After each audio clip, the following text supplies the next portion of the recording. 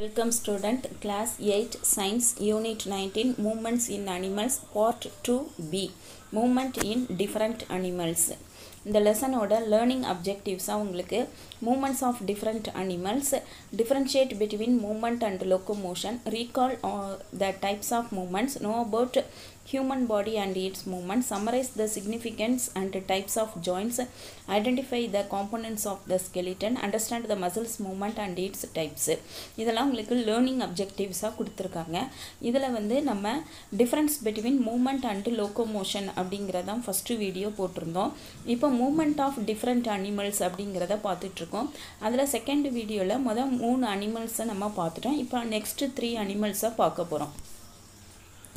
Concept map moment இன் animals. இதில் உங்களுக்கு 6 topics கொடுத்துருக்காங்க. ஃபஸ்ட்டு டாபிக் வந்து மூமெண்ட்னா என்ன, லொக்கோமோஷன்னா என்னன்னு சொல்லியிருப்பாங்க. மூமெண்ட்டுங்கிறது வந்து ஒரு உடலுக்கு உள்ளார நடக்கும், ஆர்கன் லெவலில் நடக்கும். லோக்கோமோஷனுங்கிறது அந்த ஹோல் ஆர்கானிசமே உணவை தேடி ஒரு இடத்துலேருந்து இன்னொரு இடத்துக்கு போகிறது தான் லோக்கோமோஷன் சொல்கிறோம். செகண்ட் டாபிக் வந்து moment in animals. Third topic type of moment. Fourth topic joints. Fifth topic skeleton. Sixth topic muscles. இப்போ இந்த செகண்ட் டாப்பிக்கை நம்ம பிரித்து 2 வீடியோவாக போடுறோம். இதில் எர்த்வார்ம், காக்ரோச், பேர்ட்ஸ் அப்படிங்கிறத நம்ம பார்த்துட்டோம். இன்றைக்கி இந்த வீடியோவில் ஸ்னேக், ஃபிஷ், ஹியூமனை பற்றினோட மூமெண்ட் எப்படி இருக்குன்னு பார்க்க போகிறோம். Snake. The body of a snake consists of a large number of vertebrae. அந்த ஸ்னேக்கோட உடம்பு பார்த்திங்கன்னா வெர்டிப்ரே அப்படின்னு சொன்னால் முதுகெலும்பு, நிறைய முள்ளெலும்புகள் சேர்ந்தது முதுகெலும்பு. அப்போ பாம்போட லென்த்துக்கு தகுந்த மாதிரி அதில் நிறைய முள்ளெலும்புகள் இருக்கும். The adjoining vertebrae, ribs and skin are interconnected with slender body muscles. இந்த வெர்டிப்ரேங்கிறது ரிப்ஸ்னா விலா எலும்பு, அதோட ஸ்கின், இது எல்லாமே வந்து அதோட ஸ்லெண்டர் பாடி மசில்ஸோட கனெக்ட் ஆகிருக்கு அப்படின்னு சொல்லியிருக்காங்க. When the snake moves it makes many loops on it's sides. ஒரு பாம்பு வந்து எப்படி வளைஞ்சு வளைஞ்சு போகும் இல்லையா, அந்த வளையிறத தான் அவங்க வந்து லூப்ஸ் அப்படின்னு சொல்கிறாங்க. அப்போ பாம்பு ஊர்ந்து போகும்போது, மூவ் பண்ண ஆரம்பிக்கும் போது நிறைய லூப்ஸ் வந்து ஃபார்ம் ஆகும். த forward push of the loops against the surface makes the snake move forward. அப்போ எது பாம்பை நகர வைக்குது அப்படின்னு சொன்னால் அந்த லூப் வந்து முன்னோக்கி நகருது. த forward push of the loop against the surface. அப்போ சர்ஃபேஸ்க்கு எதிரான அந்த லூப்போட மூமெண்ட்டு தான் ஸ்னேக்கை வந்து முன்னோக்கி நகர வைக்குது. The moment of snake is called ஸ்லித்தரிங் moment. அந்த மூமெண்ட்டுக்கு பேர் வந்து ஸ்லித்தரிங் மூமெண்ட்டுன்னு பேர். Many snakes can swim in water also. நிறைய பாம்புகள் வந்து தண்ணியில் நீந்தவும் செய்யும் அப்படின்னு சொல்கிறாங்க. ஓகே, இப்போ இந்த ஸ்னேக்கில் வந்து இந்த இதில் இருந்து இது வரைக்கும் வந்து என்ன இருக்கும்னு சொன்னால் அந்த வெர்டிப்ரே இருக்கும். இதை தான் நம்ம என்னென்னு சொல்கிறோம், லூப்ஸ் அப்படின்னு சொல்கிறோம். இது வந்து இதை புஷ் பண்ணுது அந்த ஃப்ளோருக்கு எதிராக, சர்ஃபேஸ்க்கு எதிராக இது வந்து இந்த மாதிரி போகும்போது அதோட மூமெண்ட்டு இருக்கும். Do you know, since snakes do not have legs, they use their muscles and their scales to move. பாம்புக்கு கால்கள் இல்லை அப்படின்னு சொன்னால் கூட தன்னோட மசில்ஸ் மூலமாகவும் செதில்கள் மூலமாகவும் அது மூவ் பண்ணுது. அடுத்ததான் நம்ம ஃபிஷ்ஷுங்கிறத பார்க்க போகிறோம். Fish swims with the help of fins. they have 2 paired fins and an unpaired fin. அப்போ பேர் ஃபின் வந்து 2 இருக்கும், அன்பேர் இணை இல்லாமல் இருக்கும்.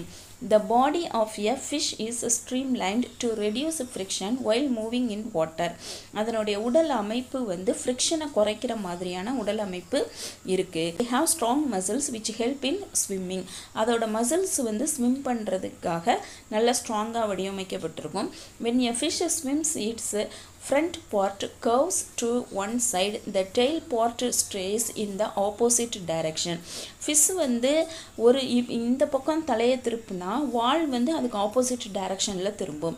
இந்த next move the front part curves to opposite side, the tail part also changes it's position to another side. அடுத்த மூமெண்ட்டில் பார்த்தீங்கன்னா தலை இந்த பக்கம் திரும்பின தலை இந்த பக்கம் திரும்பிச்சின்னு சொன்னால் வால் வந்து அதுக்கு ஆப்போசிட் டைரக்ஷனில் இந்த பக்கம் திரும்புன்னு சொல்கிறாங்க. இந்த கவுடால் R tail fin helps in changing direction. அப்போ டைரக்ஷனை சேஞ்ச் பண்ணுறதுக்கு டெய்ல் ஃபின் ஹெல்ப் பண்ணுது.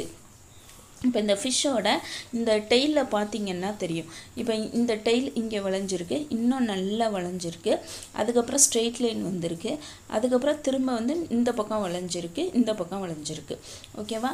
அதோட ஹெட்டு பார்த்தீங்கன்னா இப்போ டெயில் இந்த பக்கம் இருந்துச்சுன்னா ஹெட்டு வந்து இந்த சைடு ஆப்போசிட் டைரக்ஷனில் இருக்கும். அதே மாதிரி இந்த பக்கம் வரும்போது அதோட ஹெட்டு வந்து இந்த பக்கம் திரும்பி இருக்குது அப்படின்னு சொல்கிறாங்க. Do you know fish have streamlined body structure which helps them to move smoothly with the flow of water? Streamlined body structure அப்படின்னா அது தண்ணியில் நீந்துவதற்கு ஏற்ற மாதிரியான ஒரு உடல் அமைப்பை அது பெற்றிருக்கு அப்படின்னு சொல்கிறாங்க. Muscles and fins on the body and the tail help to keep the balance. அதை பேலன்ஸ் பண்ணுறதுக்கு வந்து அதோட மசில்ஸ், ஃபின்ஸு, டெயில் இந்த மூணும் அதுக்கு ஹெல்ப் பண்ணுது அப்படின்னு சொல்கிறாங்க. இந்த ஸ்ட்ரீம்லைன்டு பாடி அப்படிங்கிறத பார்த்திங்கன்னா இப்போ நம்மளே ஃபிஷ் வரையும் போது எப்படி வரைவோம், இந்த எட்ஜு வந்து ஷார்ப்பாக இருக்கிற மாதிரி தான் நம்ம வரைவோம். அதே மாதிரி இதோட டெயிலும் வந்து ஷார்ப்பாக இருக்கும். அதே மாதிரி இந்த பக்கம் அப்படி வந்து இந்த பக்கம் வந்து கூர்மையாக இந்த மாதிரி முடியும். அப்போ ஓகே, நீங்கள் வந்து ஷிப்பு நீங்கள் வரைஞ்சிங்கன்னு சொன்னால், இல்லை இந்த டைட்டானிக் மூவி இல்லைன்னா அதிலெல்லாம் நீங்கள் ஷிப்பை பார்த்தீங்கன்னு சொன்னாலே அந்த ஷிப்போட எட்ஜு பார்த்தீங்கன்னு சொன்னால் அந்த ரெண்டு பக்கமும் ஜாயிண்ட் ஆகி அப்படியே கூர்மையாக வந்து இருக்கும். அதை மாதிரி தான் ஃபிஷ்ஷோட உடலமைப்பு இருக்கும். அது எதுக்காக அப்படி இருக்குன்னு சொன்னால் ஃப்ரிக்ஷனை குறைச்சி முன்னோக்கி போகிறதுக்காக இருக்குது. Activity 4. Make a paper boat, put it in water and push it with a narrow end pointing forward. இப்போ ஒரு பேப்பர் போட் செஞ்சு அதை தண்ணியில் வச்சு நீங்கள் நல்லா முன்னோக்கி தள்ளி விடுங்க. அந்த நேரோங்கிறது அந்த குறுகலான இருக்கக்கூடிய பின்பகுதியை வச்சு நீங்கள் ஒரு தள்ளி விடுங்க. நவ் ஹோல்டு த போட் சைட்வே. இப்போ அது நல்லா மூவ் பண்ணிகிட்ருக்கோம். இப்போ நீங்கள் என்ன பண்ணுறீங்கன்னா போட்டோட சைடை பிடிச்சிக்கோங்க. Push it into water from the broad side. Broad சைடுலேருந்து இப்போ தள்ளி விட்டு பாருங்கள். What did you observe? In which process was it easy to move the boat? அப்போ ஃபஸ்ட்டு பண்ணும்போது போட்டு நல்லா போச்சா, இப்போ சைடில் டச் பண்ணி அதை தள்ளி விடுறப்ப நல்லா போச்சா அப்படின்னு கேட்டால், have you noticed that the shape of a boat is somewhat like a fish? அப்போது போட்டு வந்து ஃபஸ்ட்டு பண்ணுறப்ப தான் நல்லா போகுது. ஏன்னு சொன்னால் அதோட அந்த கூர்மையான பகுதி வந்து முன்பக்கமும் பின்பக்கமும் இருக்குது. அதனால் ஃபிஷ்ஷை பார்த்து தான் அவங்க அந்த போட்டை வந்து செஞ்சுருக்காங்க. 6. Movements in human body. Humans can move some parts of their body in different directions. மனிதர்கள் வந்து தன்னோட உடலில் இருக்கக்கூடிய ஒரு சில பாகங்களை டிஃப்ரெண்ட் டைரக்ஷன் வேறு திசைகளில் திருப்ப முடியும். However, some body parts can be moved only in one direction. ஒரு சில பகுதிகளை வந்து ஒரே டைரக்ஷனில் மட்டும்தான் திருப்ப முடியும். இப்போ வந்து நம்மளோட தலையை வந்து மேலும் கீழும் சைடில் ஓரளவுக்கு தான் பண்ண முடியும், பின்பக்கம் நம்மளால் பார்க்கவே முடியாது. Our body is made up of framework of bones called skeleton which helps in the movement of the body. நம்ம எலும்புக்கூடுன்னு சொல்கிறத வந்து skeleton அப்படின்னு சொல்லுவோம். அதுதான் நம்ம உடலமைப்பினுடைய framework அப்படின்னு சொல்கிறாங்க. அதுதான் மூமெண்ட்டுக்கு ஹெல்ப் பண்ணும். the movements in body parts of the human.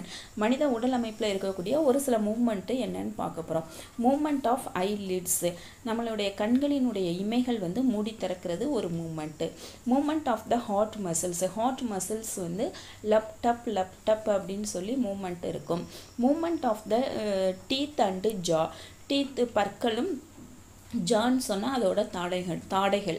அப்போ நம்மளோட வாய்ப்பகுதியில் பார்த்திங்கன்னா கீழ்த்தாடை மட்டும்தான் மேலேயும் கீழேயும் போயிட்டு வரும், மேல் தாடை வந்து அதே இடத்துல தான் இருக்கும்.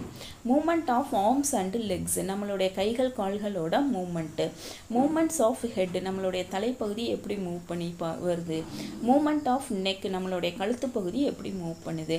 Moment of some organs happens because of the combined actions of bones and muscles. ஒரு சில ஆர்கனோட மூமெண்ட்ஸ் எப்படி நடக்குதுன்னு சொன்னால் combined actions of bones and muscles. போன்ஸும் மசில்ஸும் சேர்ந்த ஒரு செயல் தான் moment. In such cases moment is possible along a point where 2 or more bones meet. இந்த கேசஸில் பார்த்தீங்கன்னா மூமெண்ட் வந்து 2 போன்ஸ் ஜாயிண்ட் ஆகிற இடத்துல மூமெண்ட் இருக்கும். அதுக்கு எக்ஸாம்பிள் வந்து உங்கள் விரல்களில் ஒரு சில மடிப்புகள் இருக்கும், அதை வந்து நீங்கள் மடித்து பார்த்தீங்கன்னா தெரியும். அது வந்து அந்த போன்ஸ் வந்து ஜாயிண்ட் ஆகிற மீட் பண்ணுற இடத்துல ஏற்படுது. Do you know cheetah can run 76 km/h? சீட்டாங்கிறது சிறுத்தை புலி வந்து 1 ஹவரில் 76 கிலோமீட்டர் போயிட்டு வந்துடுது. ஹிப்போபோட்டமஸ் அப்படின்னா நீர் யானை, can run pastor than a man. அது தண்ணிக்குள்ளேயே இருக்கும். நம்மளே நினைப்போம் இவ்வளவு பெருசாக இருக்கேன்னு நினைப்போம், ஆனால் மனிதர்களை விட அது ஃபாஸ்ட்டாக போகும். Cockroach is the fastest animal with 6 Lex covering a metre per second. Cockroach வந்து ஒரு 6 லெக்ஸில் இருக்கக்கூடிய ஒரு அனிமல். நீங்கள் வேறு ஏதாவது 6 லெக்ஸில் அனிமல்ஸ் இருந்துச்சுன்னா கமெண்ட் பாக்ஸில் போட்டு விடுங்க. 6 லெக்ஸ் இருக்கக்கூடிய அனிமல்ஸ்லேயே காக்ரோச் தான் ரொம்ப ஃபாஸ்ட்டாக ஓடுங்கிறாங்க. ஒரு செகண்டில் 1 மீட்டர் போயிடும்.